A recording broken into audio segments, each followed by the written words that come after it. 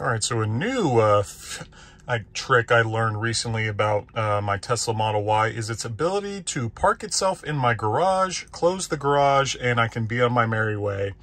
Would I actually use this in my household? No, because literally my house, or the door to my house, is right there. So this would be more if you were to, maybe live in a detached one-car garage, maybe somewhere that's pretty tight to get in and out of. This would be the perfect thing for you.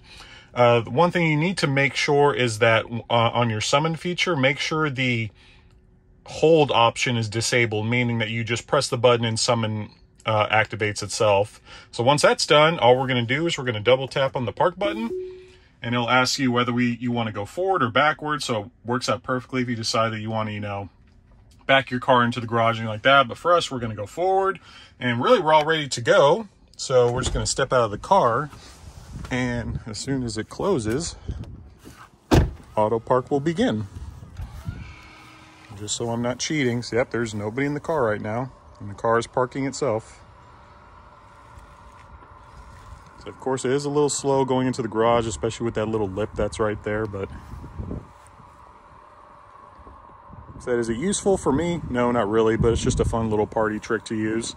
Something else cool that it does as well is if you have the home link installed, it will also close the garage for you. Just like that. No effort at all required. Yep, this is just a little short video. If you did enjoy it, please give it a thumbs up. And if you are new to my channel and have not yet subscribed, please hit that subscribe button below. Definitely helps me out. But I hope you enjoy your day. See ya.